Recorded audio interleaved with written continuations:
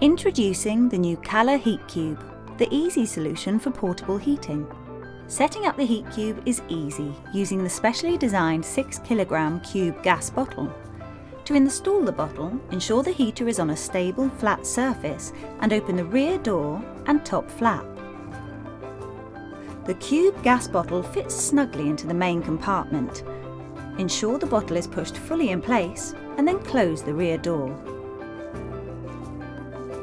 Simply push down the top button until you hear a definite click.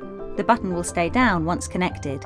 Reaching inside the unit, turn the lever switch, marked with a green rectangle, anti-clockwise until you see the symbol of the red flame.